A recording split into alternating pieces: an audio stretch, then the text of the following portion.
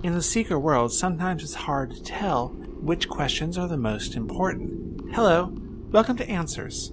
This is a short-form lore series where I attempt to find the answers to the questions raised while playing Secret World Legends. There will be spoilers, as well as materials pulled from outside the game. On the last episode of Questions, I asked about the Phoenicians in Kingsmouth. Most of those questions were easy enough to answer. Why are the Phoenicians in the steam tunnels? To guard Beaumont's package. Who sabotaged the lights? The Drog. Why the airdrop of filth infected? For study at the Orochi research camp. Why Ellis Hill? To coordinate their multiple operations across the island. However, there is one question that requires a closer examination. Why are these Phoenician crates in the warehouse? The answer to this question is found in extensive environmental storytelling, including monster placement and set dressing items. First, monster placement. Have you noticed that creatures tend to group together? They also tend to have logical placement. For example, old zombies are found at mass graves, the churchyard, these suspicious graves behind Norma Creed's house, etc. Wet zombies are found on the coast or in proximity to the Drog. Zombie hulks are found near where other zombies can be exposed to the filth. Zombie hordes are found all over the place, kicking walls, eating corpses, and kicking corpses. And Ripper zombies are found wherever they choose to roam. So why am I talking about zombie habitats? Well, there's often very little overlap between these habitats. The Kingsmouth warehouse is unique because it has every type of zombie except the occult zombies, including a rare variant of the wet zombies. This is the only place in the game where you find such diversity of zombies. Now, most of them are easy enough to explain. The sea zombies just walked out of the sea over here. The fast zombies were people who worked at this warehouse.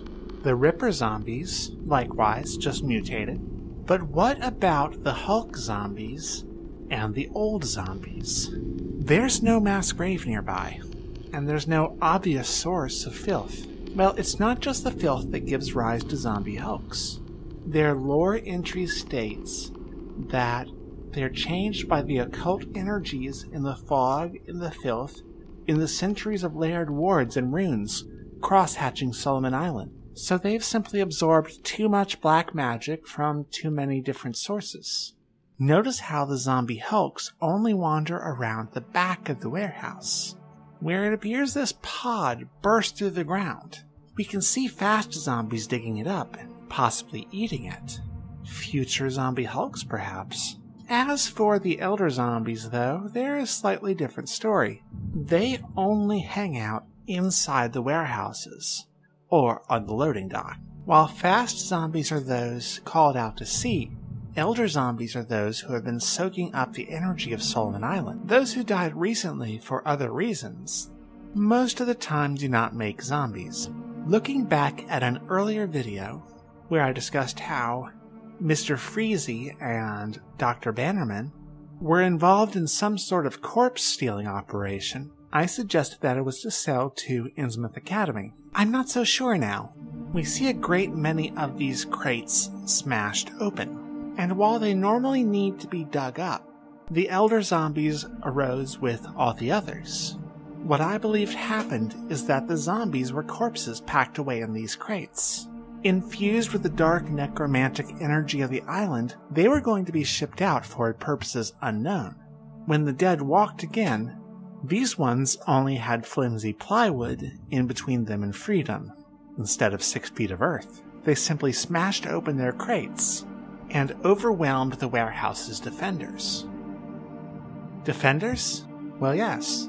We see plenty of evidence of an attempt to defend the warehouses. Trucks backed up to form a barricade, snipers' nests facing towards the open bay doors, even sleeping bags for sleeping in shifts. The pod which burst out of the ground and formed the zombie hulks would have cut off their escape routes. In this game's predecessor, This area was a nightmare zone. These were level 50 challenge areas.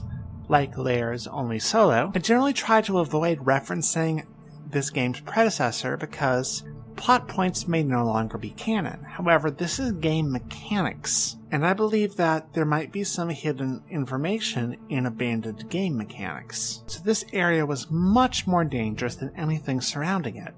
Also, some of the Draug situated near the warehouse were also max level, implying that whatever was going on here, they were a part of it.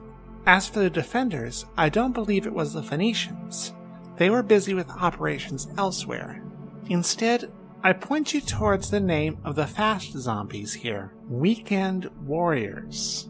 That's another term for National Guard or Army Reserve. This was a military warehouse, and likely a training area.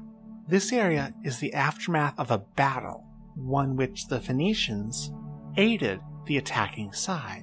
Whether by accident or by intent, we may never know. Thank you for watching this video. Sorry if it's a little short, a little late, and I might sound a little weird, because I am literally getting sick as I record this. So please subscribe to this channel and donate to Patreon if you liked this. And if you did not like this, I'll cough on you.